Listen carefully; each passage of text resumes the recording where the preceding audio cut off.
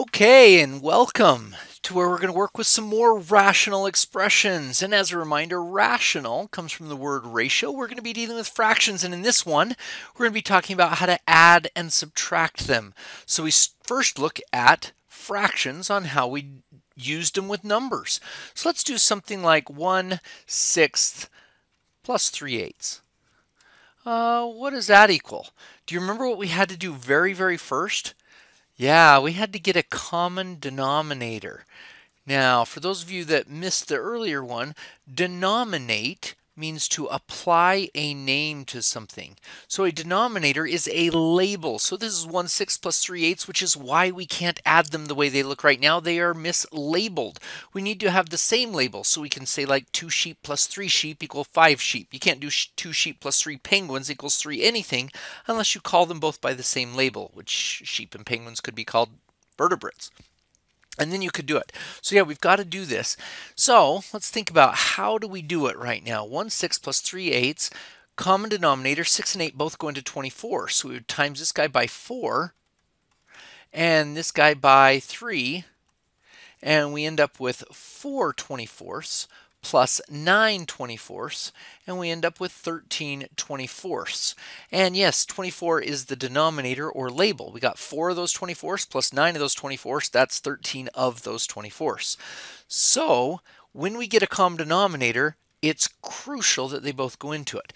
Now I'm going to do this one again in slow motion so you can see well, what we do when we don't know the times tables. 1/6 plus 3/8. Let's say we didn't know our times tables and 6 and 8 both went into 24.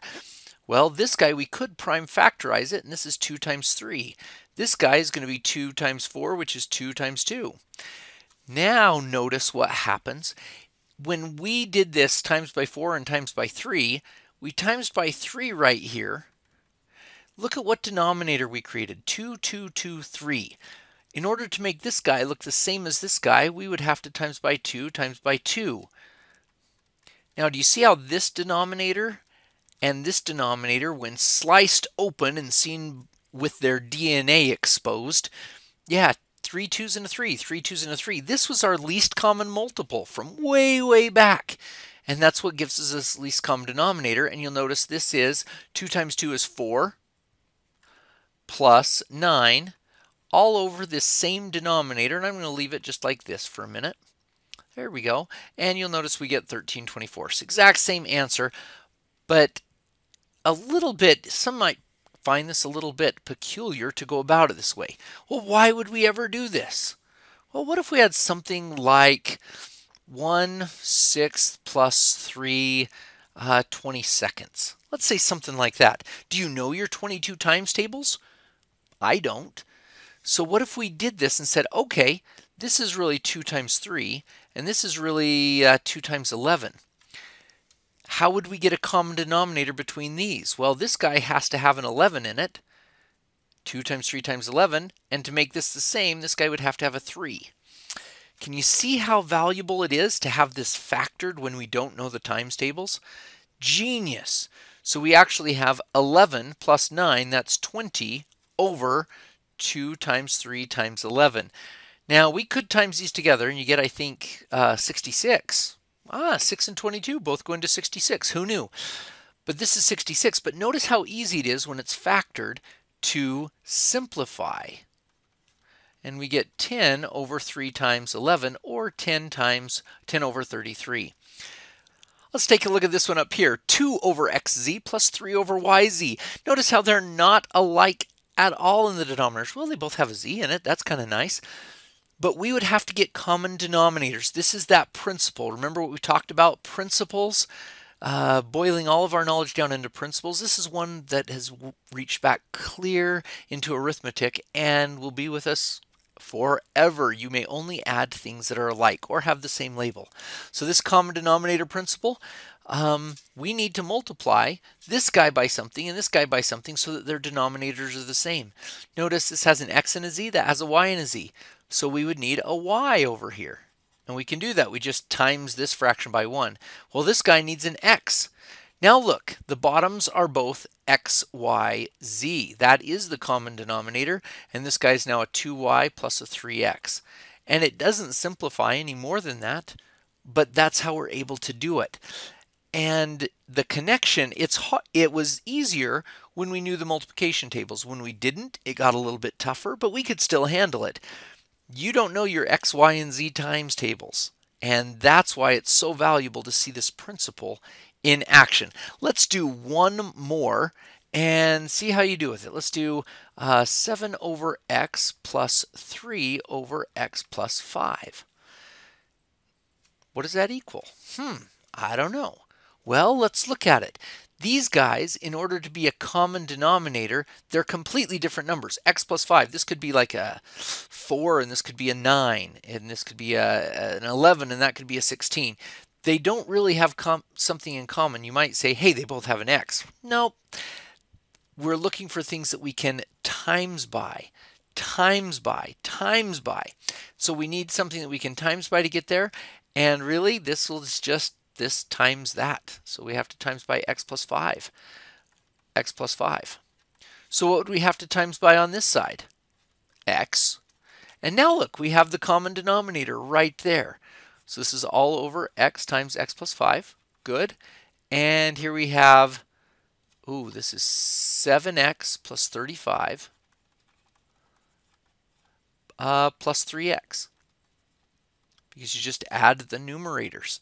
So now this is 10x plus 35 all over x times x plus 5. Now it's possible that you might get to this point in the problem and say, hey, wait a second, does something cancel? Well, you can factor the top to see if it cancels like we did in the last section. You get 5, 2x plus 7. Does that allow anything to cancel? Nope. So it would not be necessary to factor it, but it might be beneficial to see if these could go together. Okay, let's clear that off and try one big one. All right, here we have one, 3 over x squared minus 4 plus 5 over x squared minus 7x minus 18. We are going to insert something, and you'll see why we have to do it. Factor everything. We did that in the last section because it was so valuable to see everything as to what it was made of, and here's no difference. We got to factor everything. So here, this guy factors into difference of squares, x minus 2, x plus 2, and this guy factors into x minus 9, x plus 2. Excellent. All right. So how do we get a common denominator? Well, they both have an x plus 2, but this guy has an x minus 9, so we need an x minus 9 over here. Good. And this guy needs an x minus 2. Now you see how we kind of, in a way, made it up. We said, what does this guy have that this guy doesn't? What does this guy have that that guy doesn't? And yeah, when we do that, we have now created a like denominator. That's really how it's done.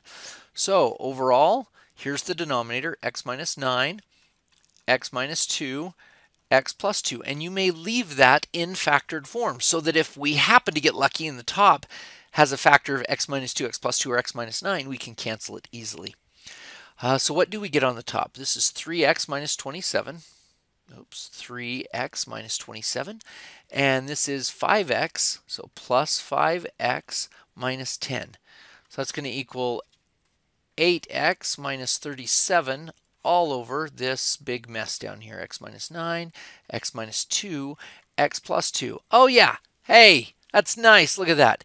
Does the top factor at all? Can you factor anything out to see if we can cancel? No, so we are not able to simplify. And that's the end result. All right, time for you to give it a try all on your own. To the boards!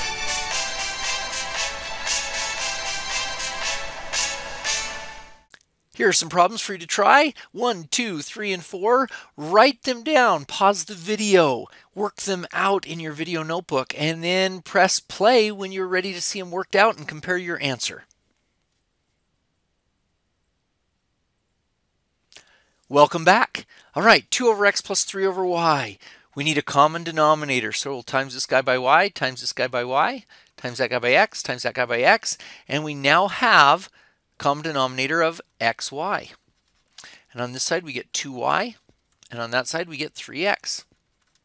Oh, look at that. That looks like what we just did on the other screen. Okay, next one. Number 2. Common denominator, we'll have to times these two together. So we get x times x minus 7 times x minus 7. And we'll have to times this guy, the whole thing, by x and x. So we end up over x times x minus 7. And we have 2x minus 14 plus 3x. And what does that equal? 5x minus 14 over x times x minus 7. It would have been nice if that would have been a 2. We could have factored that out and canceled the x minus 7s, but we didn't quite get it able to simplify any more than that. All right, next one, number 3. Ooh, this one looks huge. What's up with that? Step number 1, factor completely. Well, this guy is x minus 7 times x plus 5. And this one is x plus 5 times x plus 3. There they are factored, so we need to times them by something, top and bottom, to make sure they're the same. Well, they both have an x plus 5. This has x plus 3, so we need an x plus 3 over here to make this guy as similar as we can. And this one is going to need an x minus 7. X minus 7. Excellent. All right, so what happens when we do that? We'll get the common denominator of x minus 7 times x plus 5 times x plus 3. And on the top, we get 6x plus 18 minus, now notice that this minus 5, the minus sign sticks with the 5. That's a really tough thing to see, but if you just jump the 5 in, you still have to subtract everything on the top. So the minus sign sticks with that 5, and you get a minus 5x plus 35. So simplifying the top, we get 1x plus 18 and 35 is 53. Well, that thing's not going to factor anywhere, so this won't simplify any better than what we have right here. And finish it off with the denominator, x plus 53 over those big mess right there. And that is those two fractions added together. Crazy, huh? And the final one. Oh, we got 3 fractions. That means we're going to have to get a common denominator among all of them. Well, first step, factor. This guy is factored. That guy is factored. This guy is not factored. This is x minus 2. All right, so let's go through and make every one of them a common denominator now. So this has an x and that has an x, but this guy doesn't have an x, so we're going to need to times this by x and times it by x. This has an x minus 2, that has an x minus 2. This guy needs an x minus 2 in its life. Now, are all 3 denominators the same? They are. See how you can just add these factors on? Well, not add, multiply these factors. As long as you do it to the top and the bottom, you're free to do that because you really just times it by 1. So we really get this whole fraction over x times x minus 2. And on the top, we have 3x minus 6 minus 5x. So that negative 5 was right there, plus 7. All righty. 3x minus 5x is negative 2x minus 6 plus 7 is a plus 1 over x times x minus 2. And does it simplify? Nope, the top won't factor any better. So we're stuck right there. Well done. You'll notice we didn't have any new principles in this. This was just combining old principles in a new environment. All right, you ready to head on to your homework?